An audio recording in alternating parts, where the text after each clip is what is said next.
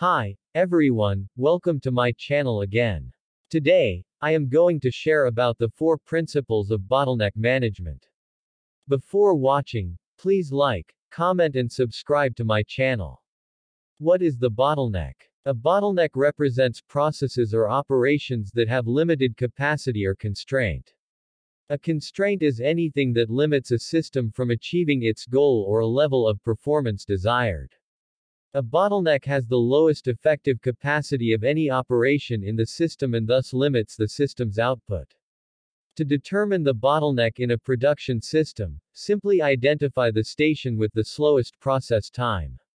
The bottleneck time is the process time of the slowest workstation. In this case, process C is our bottleneck process is the slowest workstation. The managers must focus significant attention on it. We present 4 principles of bottleneck management. Principle number 1. Release work orders to the system at the pace set by the bottleneck's capacity. The theory of constraints utilizes the concept of drum, buffer, rope, to aid in the implementation of bottleneck and non-bottleneck scheduling.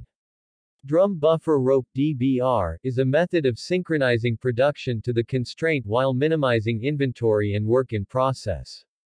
Drum is the constraint itself since it sets the drumbeat pace for the other processes. Also, the drumbeat signals the upstream operations what to produce and tells the downstream operations what to expect.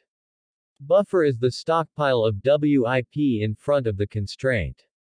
It is a precaution to keep the constrained resource running at the highest possible capacity since it determines the output of the entire system. Rope is the limitations placed on production in upstream operations which are necessary to prevent flooding the constraint with excess work in progress WIP which are above its capacity.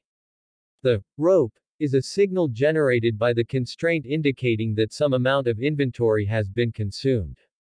This in turn triggers an identically sized release of inventory into the process. The role of the rope is to maintain throughput without creating an accumulation of excess inventory. Principle number 2. Lost time at the bottleneck represents lost capacity. For the whole system, this principle implies that the bottleneck should always be kept busy with work. Well-trained and cross-trained employees and inspections prior to the bottleneck can reduce lost capacity at a bottleneck. Principle number 3. Increasing the capacity of non-bottleneck stations has no impact on the system's overall capacity. Working faster than a non-bottleneck station may just create extra inventory, with all of its adverse effects.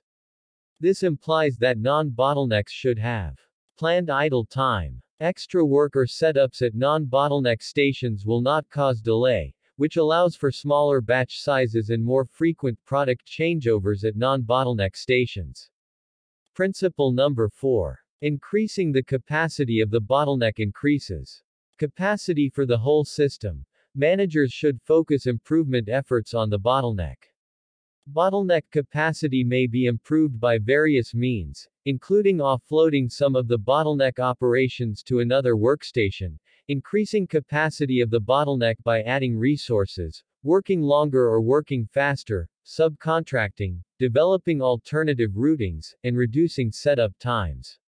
Even when managers have process and quality variability under control, changing technology, personnel, products, product mixes, and volumes can create multiple and shifting bottlenecks. Identifying and managing bottlenecks is a required operations task, but by definition, bottlenecks cannot be eliminated.